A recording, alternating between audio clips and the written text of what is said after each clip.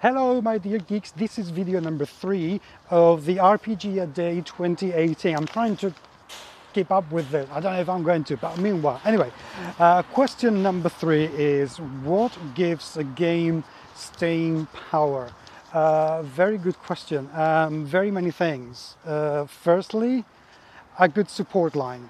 For me, a game that comes out with just a core book, pretty much nothing else, it's very unlikely that it's going to last at all around my table, because I don't have time to be creating adventures constantly.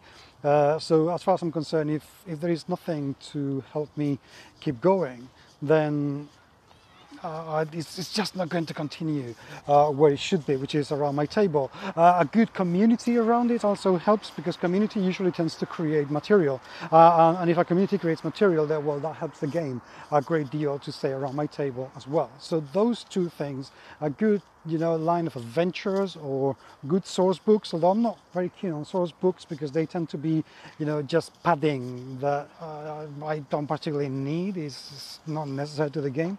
But adventures, definitely something that helps a game continue being where it should be above many things. Of course, we're talking about good quality games, okay, not just any game. If a game is not well written, I don't care how many adventures you publish for it, it's just not going to stay there.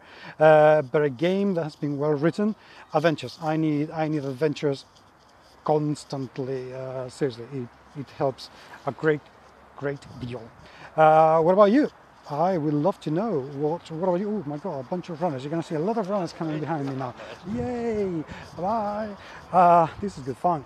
So anyway, let me know what you think, because I'd really love to hear what your views on these matters are. And I look forward to hearing from you. Please remember to subscribe, and I'll talk to you very soon indeed. Take care.